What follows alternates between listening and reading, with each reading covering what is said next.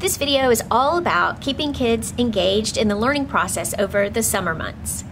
First of all, let me say summer is a very important time to be outside, swimming, running, playing, visiting with friends and family. All of these things are very important. I don't want to have school over the summer, but I also want to deter the loss of learning that can occur over the summer. I was in this meeting, we were talking about summer reading, we were talking about summer math, but we weren't talking about writing. And I thought, I need to do something about this. So I started thinking about how could I get kids writing during the summertime without it feeling like schoolwork. Sure, they could write some kind of summary of a book that they read, but that feels like schoolwork.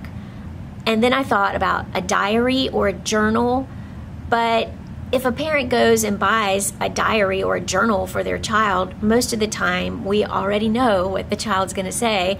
I don't know what to write. It ends up being something like, today I had eggs for breakfast.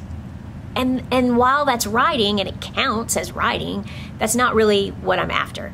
So what I thought I would do is put together a book of writing prompts that I thought would appeal to the students that I teach and therefore appeal to kids everywhere. And that is what we've done with this, my summer journal. Now I say we because the cover art has been done by my class. Each of them drew a self-portrait, and then a friend here at school turned it into the book cover for me. This is a book that students can write in as a journal to continue getting their thoughts into sentences, getting their sentences on the paper, what we work so hard to do all year long.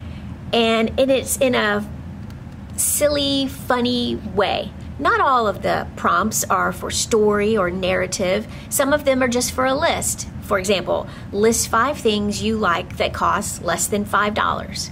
That's just a list. List the people you know you can always count on for help. Just a list. And then there are some that are about a narrative or a paragraph in which you explain things.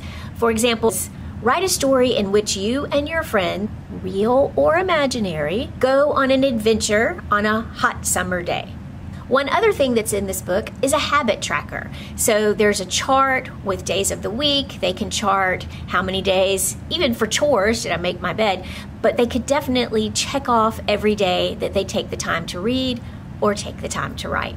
This book is for sale on Amazon. And trust me, my kids got super excited when they saw their cover art on Amazon. I hope you'll check it out. My summer journal. I'll put the link down below. If you'd like to see a video on the specifics of my summer reading requirements, just leave it in the comments and I'll get to it as quick as I can.